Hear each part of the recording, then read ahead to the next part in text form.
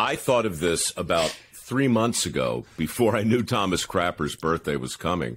I was flying back, I think, from San Antonio, and I went to use the bathroom. You know, I got upgraded because I got a gajillion miles on United.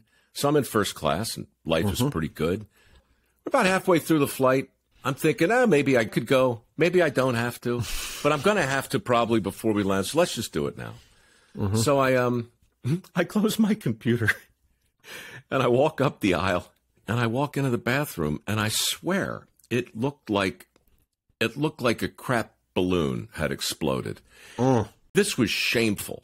What happened in this bathroom? It was just, it had not been flushed, for starters, but everything at a glance had been tattooed and bedazzled with scat.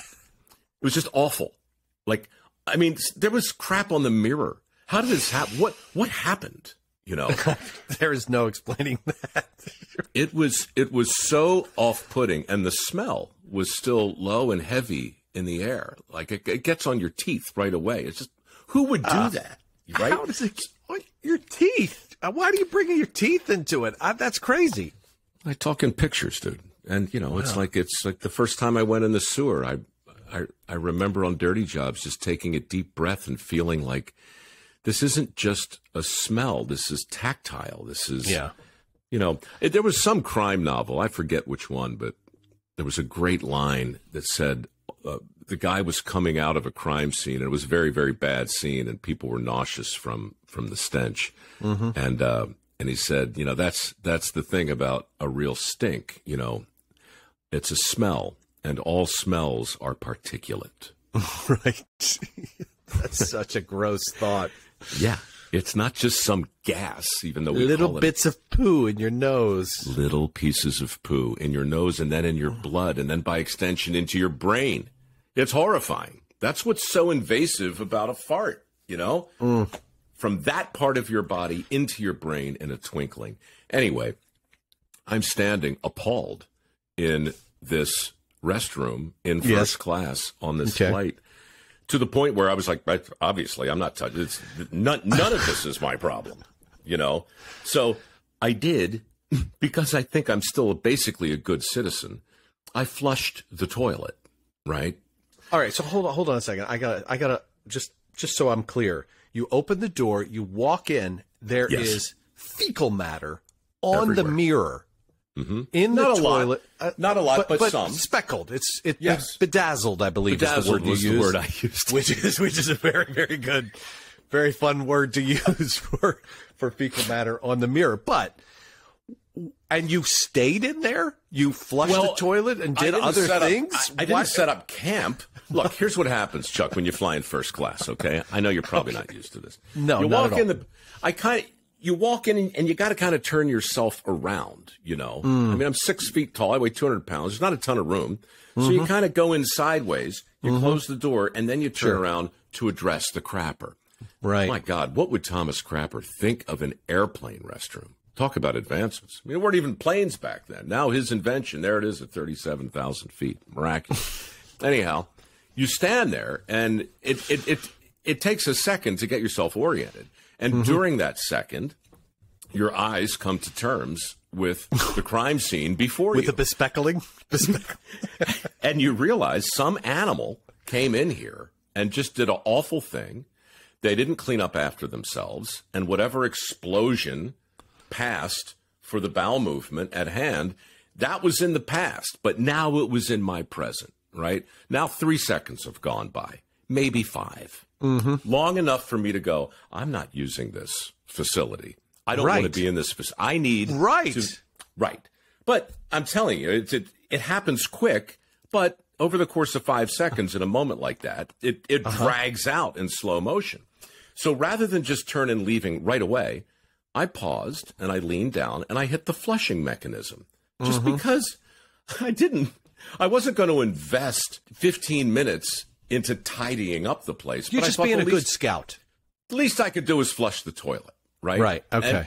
But of course, had I thought about it, that wouldn't have made any sense either. What I should have done is immediately left, told the flight attendant that something criminal had gone down at 37,000 feet. All right, in the first class. A bowel crime scene. Yes, but I didn't. Instead, I flushed the toilet, and it made that flushing sound. Yeah, that air. You know, it works. It's fine, but it's loud, you know. Mm-hmm. And whatever was in the toilet went away. Now maybe we're, like I said, 5, 6, possibly 7 seconds. I wasn't in this thing more than 7 seconds. No way, no how. Okay? Okay, so 7 seconds. You've walked in. You've seen the bedazzling. You know, you've seen what you've seen. You've witnessed tell. You push the button. 7 seconds gone by. And it's disappeared, by the way. Well, the worst of it, you know, the toilet has flushed, but the seat is still up.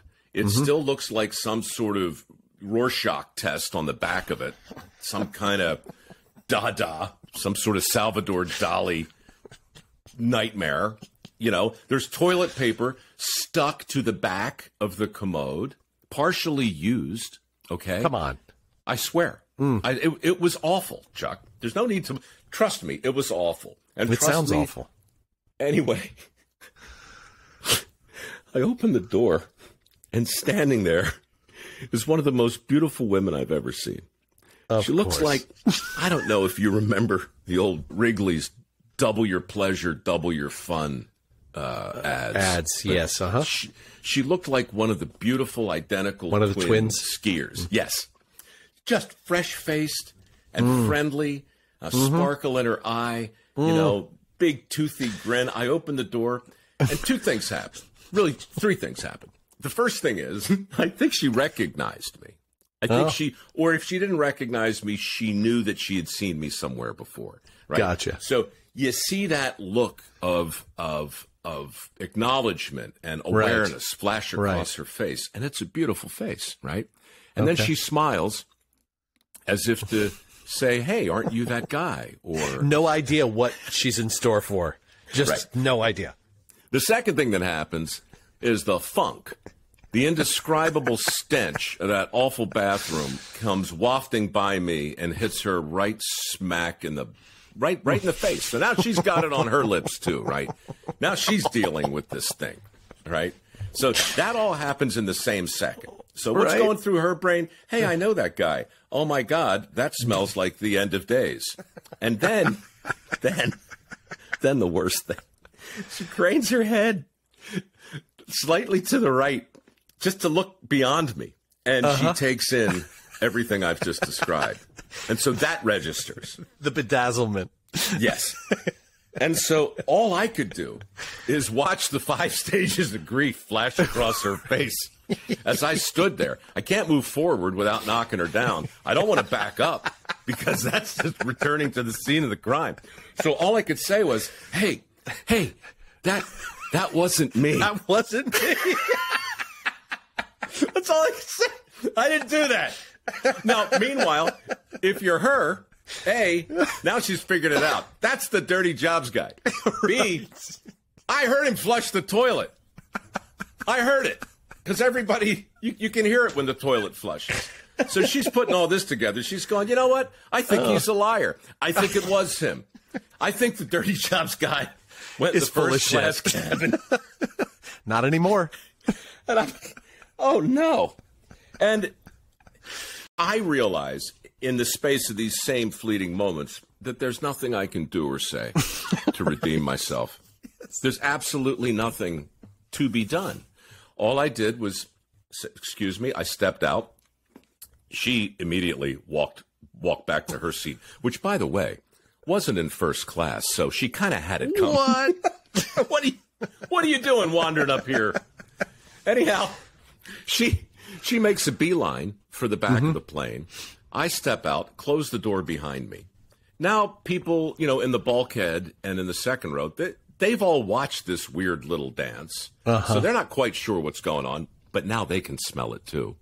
And I have no idea who went in there before me. But to Sedaris's point, as I walked back to seat 5A, I looked everybody in the face as I went. And they were probably looking at me as some sort of criminal. Maybe they knew me, maybe they didn't. But I knew what I was looking for. Somebody, one of those persons went in there and did something that I think was borderline illegal.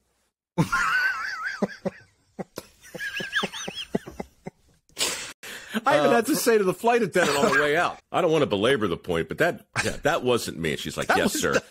Thank you for flying United.